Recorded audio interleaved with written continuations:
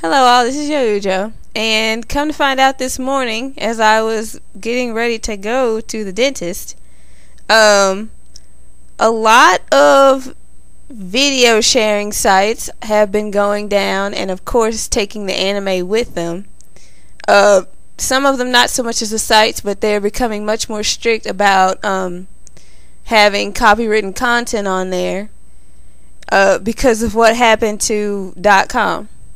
If that's a nickname for the guy that ran Mega Video, Mega Upload, and Mega Porn. You gotta understand, first of all, this isn't SOPA, this isn't PIPA. This is a lawsuit that the rapper Swizz Beatz filed against the website because he claimed he was losing revenue because of the existence of Mega Upload and Mega Video. And a lot of his I wouldn't call them associates, but I guess I would say his peers are a little upset with him about it. You could read a report on that I have linked in a previous video about it.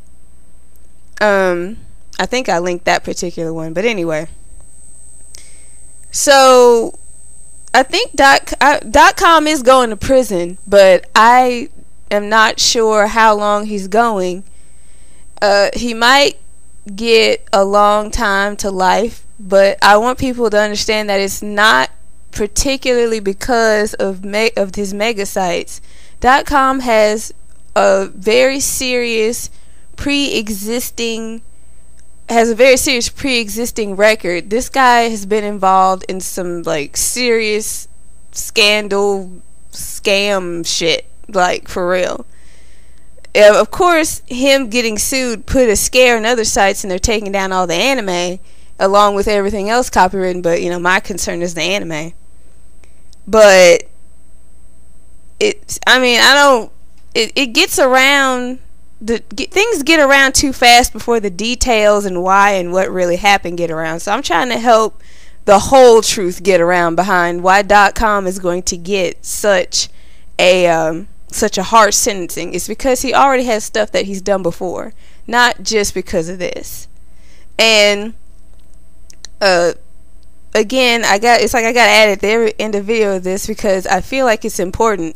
SOPA didn't do this, PIPA didn't do this, and ACTA didn't do this. None of those things are even enacted yet.